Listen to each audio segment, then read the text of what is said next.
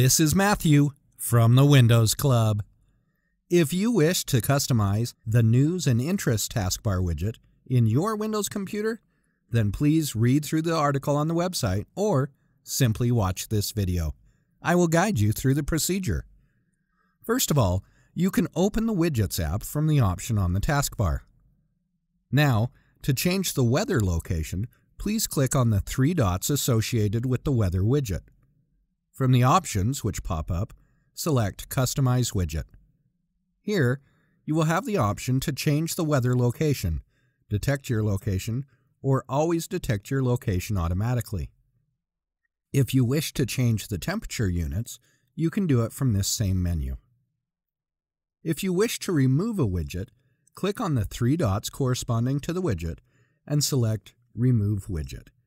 To add a widget, click on your profile picture at the top right corner of the window. This will open a window. In the window, you will find more widgets. To add a widget, simply click on the plus symbol corresponding to it. On the same page, you will notice an option to personalize your interests. When you click on it, it opens a page on the browser. On this page, you will get options to follow or unfollow specific news interests.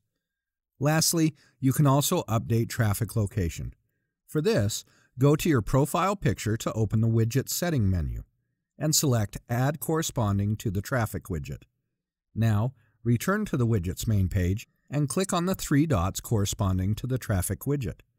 Select Customize Widget, select Specify Default Location, and change the location. Isn't this easy and interesting? If you have any questions, please go to the original article on the Windows Club and write your question. We will surely answer it. Thank you for watching this video. Have a nice day.